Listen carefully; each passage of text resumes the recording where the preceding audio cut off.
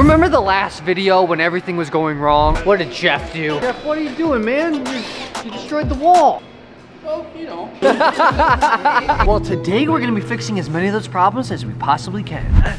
Starting with the shark and the Bermuda Triangle. We need wheelchair accessibility for this gap. Well, there's some bad news. We got about 36 inches in between here right now, but that might not fit a wheelchair. So we're waiting to get back from the city to see if we need to chunk that out. We gotta just figure it out. But we don't have the time to waste, so we're already welding it in place, permanent, forever and ever. And that was only one of the dozen or so problems we had today. Problem number 12. I got over to LegaSea this morning and I was so excited to find out. Felipe's back. What's up, dude?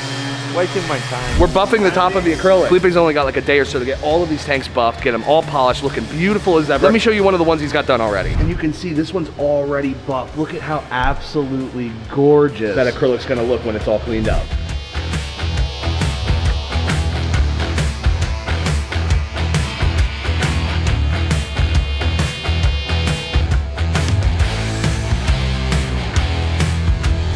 One of the reasons why people are so scared of snakes is because way back when, biological thing was like, hey, I don't know what that is. That looks like something dangerous. Not all snakes are venomous or poisonous, because there's only one snake that's venomous and poisonous. But way back when, we didn't have the scientific research and stuff to show that these snakes were not venomous or poisonous. So whenever you saw a snake, El Tori here, for example, when she gets scared or upset, she rattles her tail, and that's gonna hit something hard like a leaf. It sounds like a rattlesnake, and that's just her saying, stay away from me. But to most people, they didn't know that it wasn't a rattlesnake. You just hear that, boom, they kill the snakes, and that's no bueno. And that's our job here at the Reptarium, is to get people over their fears. And that's why having a two-headed snake like Ben and Jerry is really gonna help people get over their fears, because you have somebody come in and then we use this as a tool. Be like, wow, you're interested. You don't want to look at it, but you gotta look at it. It's because they don't have any arms or legs. Like, that's pretty freaky. I mean, most of the time, yes. They don't have arms or legs.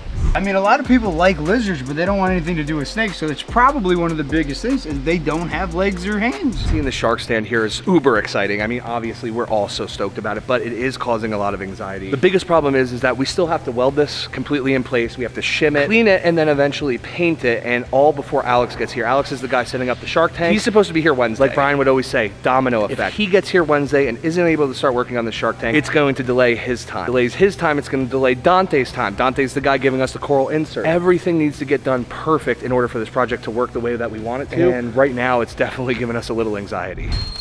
We can start leaching now. What we were waiting for was the backdrops to be painted. This is the stingray enclosure, which you will be allowed to swim in. Now that it's painted, we can fill this sucker up and let it leach for 2 weeks. The new problem that we gotta figure out how we're gonna do is, my dad ordered a giant water tower mining sifting system. We gotta figure out where we're gonna place this. Look at these two pieces. What the heck, That's an actual water tower. Okay, this is the little lid. This will be on its feet right there. They'll have water in here. Okay, it's gonna come down. Oh my God, there's more. I keep turning around, there's more stuff. Cool, so now the water will drip down here, go down a pipe, come out somewhere? Yeah, I don't know where. Dad was talking about this for years and years and years. God, it's crazy. This is all him. I mean, nobody else really wanted this. He's like, we gotta have this mining thing, blah, blah, blah. This is really special, you know? It's awesome to see it show up today. Yeah. That's cool. Hey guys, look at the rest of this. You thought that was all of it? This is all of it right here. How many times have we seen Dad doing this? Just in the air though. He's just doing it, and they're gonna be able to sift through the gold. And now look at, this is the actual one where the kids will have the little pans wherever they are. Wow, this thing is massive. We're not putting it together today though. That's for another vlog. But we do need to find a place to put them, because that is not gonna work, and those two have to come inside. And snakes don't really sense fear in the way that people think. Your energy and your vibe when you go into dealing with a snake does have a lot to do with the interaction itself. Brian and I actually went down to Underground Reptiles over in Florida and saw this. Good energy here, so please don't startle anybody. And guys, these are 3 wild caught, always venomous, working with the venomous here underground. freshly shipped Egyptian cobras. But a lot of handling, a lot of care, a lot of respect. That's absolutely amazing. There's an energy here that there's a lot of work where nobody sees, you know? Oh, you're doing a great job, man. It's amazing. But as crazy as that is, he does have a point. When you're stressed out or in fear, you start to tremble a little bit, your muscles tighten up, maybe you start sweating a little bit, heart rate goes faster, and animals can sense that stuff. If you walk into a room and everyone's tense, you can feel it too. So although crazy and definitely would not recommend doing it at home, how wild is that to see somebody handle 3 wild, freshly shipped Egyptian cobras? What? Is she farting? Look, she's peeing right now, dude. I can see the bubbles coming up. I'm glad you can. Why are you so sad? I literally just cleaned it. As soon as I go to move the vacuum to do other waters, she's gonna start peeing again. I love anacondas. Where the heck my water tower? We got a water tower, Debbie. What are we gonna do with it? Right this way. You got like 4 feet. You're good. That's probably good right there. You got some space, but. Ow! Hit my head. And it looks like Jeff finished the wall. What a guy. Give us a breakdown of the wall. Oh, I thought it was going to be something challenging. Feeling awesome about it. I'm actually really glad that we actually took it down and put it back up. And the line looks way straighter. Well, everything looks a lot straighter. You know, it's down inside the water now. Yeah, I'm really happy with it. If you're happier after than before, yes. that's a good thing. I actually want to get in with the pond vac, clean all this out so we're not sucking any debris up and putting it through the nozzles. It's good. I hate when debris gets in my nozzles. I'm serious. And that's not the only problem that Jeff helped us fix today.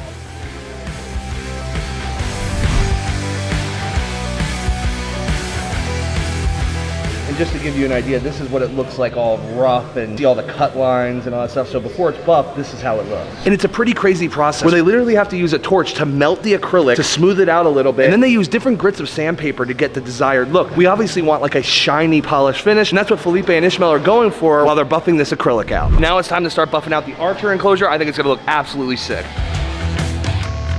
Dad used to wear the most amazing shirt. It said, "Don't fear, respect." If you guys don't know what that means, let me explain it to you. A lot of you guys see me with Vlad and think that I'm fearful of him. Honestly, all I'm doing is respecting his boundaries because at the end of the day, he's still a wild animal. I am a little hesitant of his reactions and things like that, but it's not because I'm fearful. It's because I need to respect that boundary. It's something that I'm not used to. I don't really handle a lot of animals that act and react the way that he does. Handle him? Yeah, handle them right now. Oh God, It's for the piece. It's for the, I'm gonna show you guys what I mean. I mean, I'm just showing you guys the respect that I have for him. I'm gonna just leave him in because No. I can't. Oh God. You wanna do another animal? Just being respectful of, it's just being respectful of the animal. And also, I don't know Vlad like that. Vlad doesn't know me like that. Me and Oz, we go way back. Respect. And look at this. I see water, Jeffy. See a lot of water. That's what we want. I drilled a bunch of holes. I didn't want to really pound the ice. Okay. Stuck it in there with the bubbler, and that heat from the de-icer brings that heat to the surface and melted all the ice underneath there. So that'll keep our koi fish alive. Please don't come visit and take them. Thank you. Good news though, when Alex is here, he's supposedly gonna try to help us get this coral into that tank over there. Alex will be here Wednesday, and I'm excited to meet him because he's a very capable person when it comes to these tanks. So he's gonna be helping us with the shark tank, he's gonna be setting up this bridge tank, and even helping with the coral. Blue Grizzly and the team got us more stands. And as you can tell, there's some pretty cool colors. We got orange. And we got pink. And each color of the stands will match the fish. And these will be in the glowfish room, the dark room. And even though these stands will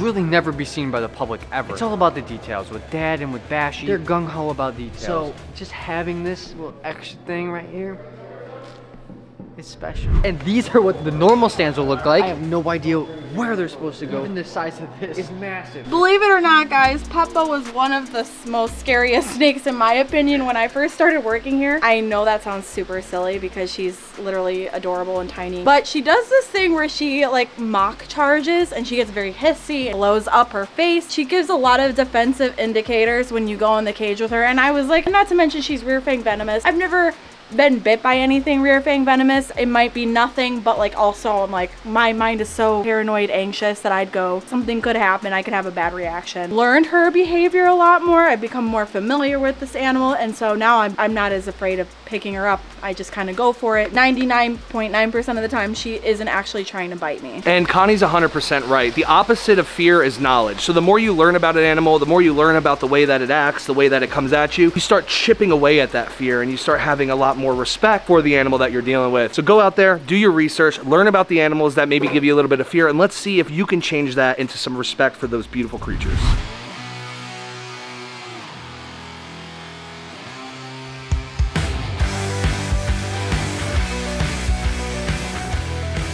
They've been buffing acrylic all day, and this is the first time that I've actually seen it, and wow.